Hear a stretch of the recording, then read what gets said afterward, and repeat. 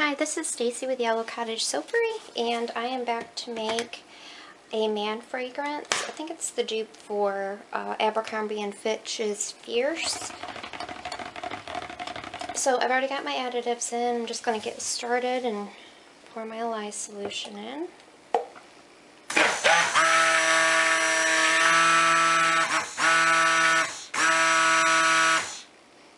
I have in mind, I want to do a leopard spot.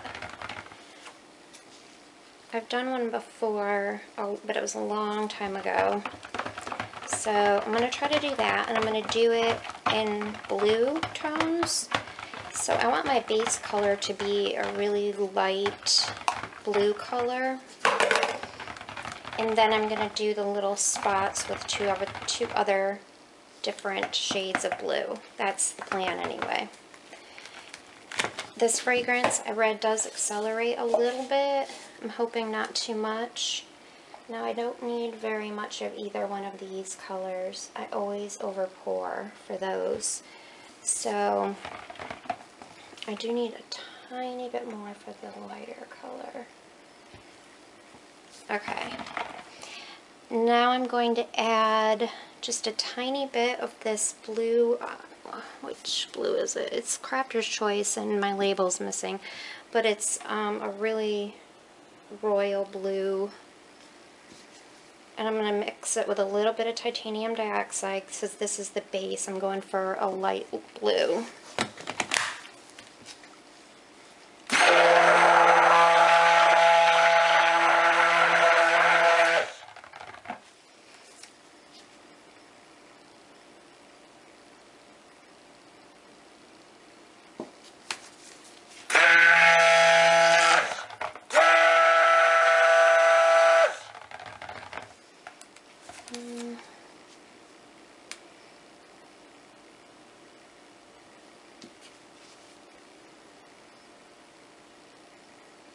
I want it to be like a pretty pink.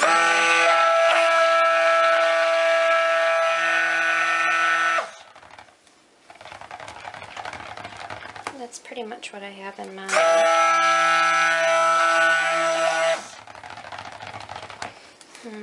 Let me get the other blues mixed up and we'll see. I might want to just darken that a tad. Now this is going to be the outline, so I want this to be the darkest blue.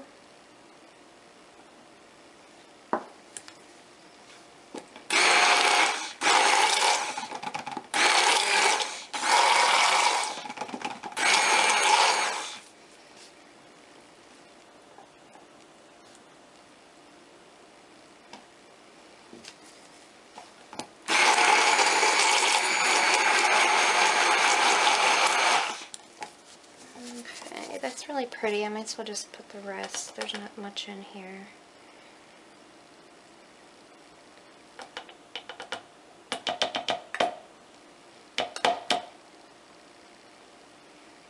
I know it's making a mess on my table though. Let me get a paper towel.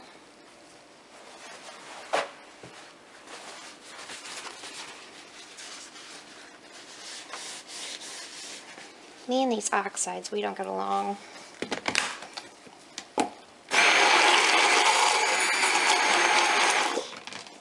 Okay, we'll go with that blue. Now I mixed up a little bit of that same oxide with a little bit of, it looks just as dark, I know, hopefully it's not. This is Neon Blue Raspberry from Brambleberry.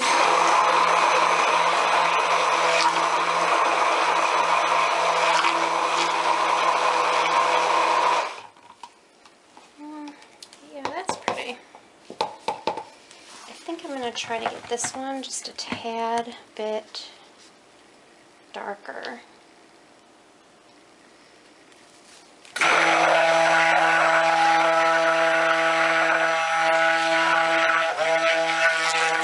Okay, that's more the blue I was going for. So there's my three blues.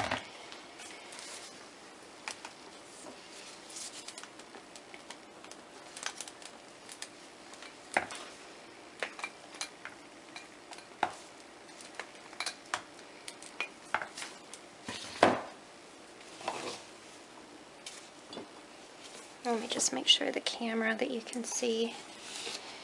Okay, we're going to go ahead and add our fragrance.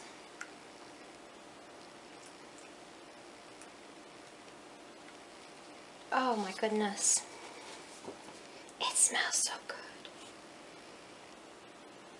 I always walk by Abercrombie in the mall and I'm like, ugh, because it's so strong. I think they spray it in their vents or something. It's like if I go in there with my daughter, we can't stay very long because it gives me a headache. But this does smell really nice. I guess anything in moderation is good. Can be good. I'm using my smaller mold again tonight.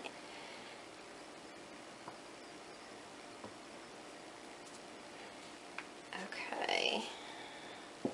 I think I'm going to add just a tiny bit more, only because I do not want this to have any kind of a grayish tint to it. And it kind of looks like it has a tiny bit of a grayish tint, so. And this doesn't have any vanilla in it, so hopefully we'll have no discoloration, but boy, this smells nice. Okay, so the first thing that I'm going to do is pour these into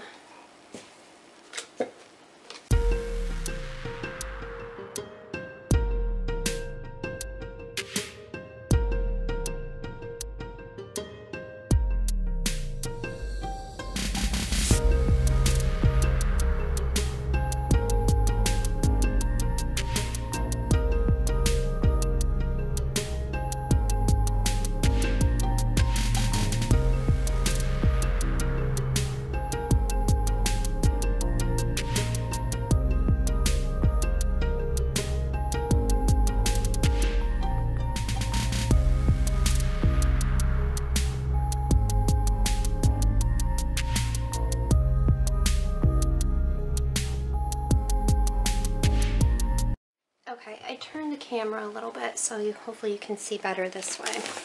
Okay, so the first thing I need to do is get this out.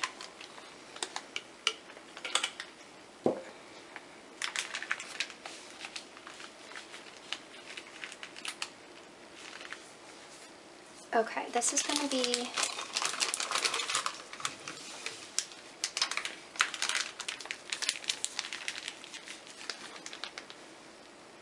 just a thin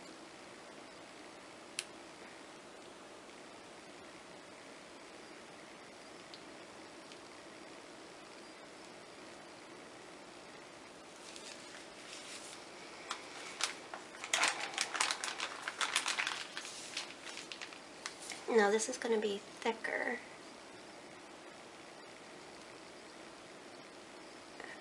And then we'll go back over it with the light blue. Or, sorry, the dark blue.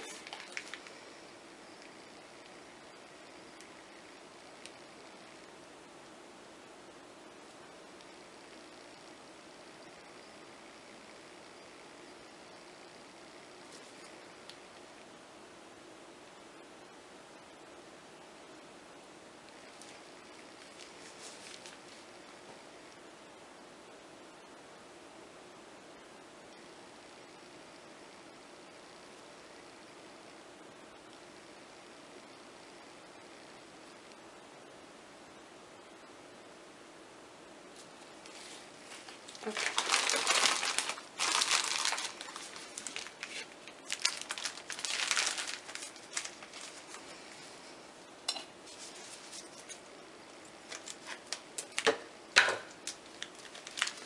Hopefully I just didn't cut that too big.